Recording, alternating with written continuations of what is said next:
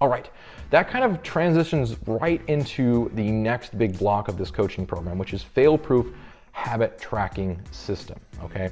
So we're gonna be tracking every single habit that you do, and it might seem like, oh my God, everything that I do, you're only gonna have one habit to focus on. And a lot of times you're only gonna have to do that habit once a day.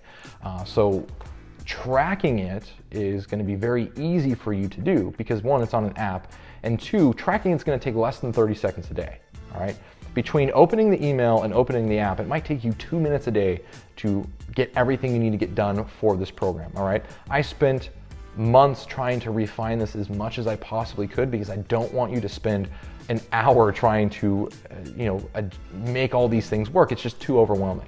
It won't take you more than 2 minutes to do these two things, all right? So I promise it'll be an easy process to implement, all right?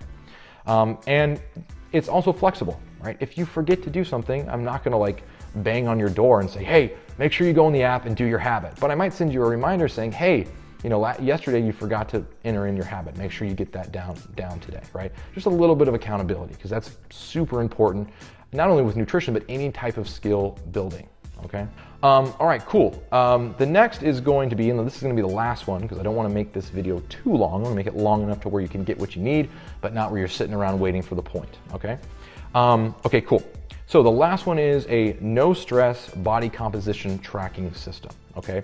Now I put this as optional because although it is important to track body weight measures, for those that have very serious psychological hangups when it comes to your scale, might not be able to do this and function properly throughout the program. So I leave it as optional for those that either are willing to learn how to use a scale and not be completely turned off by it, or by those people that just don't really care too much about what the scale says. And if you don't care what the scale says, more power to you. You're gonna get so much more out of this program.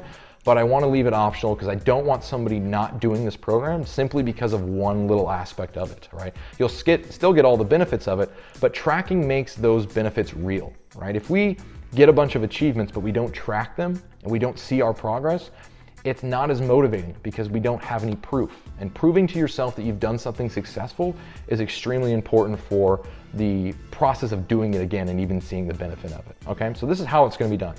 I'm going to teach you how to use a bathroom scale. And you might be thinking, well, aren't you supposed to just step on it and look at the number and then record it? At the end of the day, yes, but psychologically, it's much more advanced than that, okay? So I'll give you an example. Sometimes people step on the scale and it says something they like, all right? The next day they step on the scale and it says something they don't like. That relationship and that emotional connection can be detrimental to trying to continue the process. When understanding that body fluctuations, even if you're doing everything right, are going to go up and down, once you know that and start practicing and start telling yourself that's what's gonna happen, you stop worrying about the daily fluctuations, right? What we're gonna be focusing on is a trend of time, so weeks and months, not days. Days are not important for anything other than tracking the data, all right? We're gonna have between 1 to 3 times a week you're going to weigh yourself. And I would recommend for most people to start off at 2, all right? And if you're feeling confident and you're starting to not feel stressed out about it, I think maybe 3 would be a good idea as well, okay?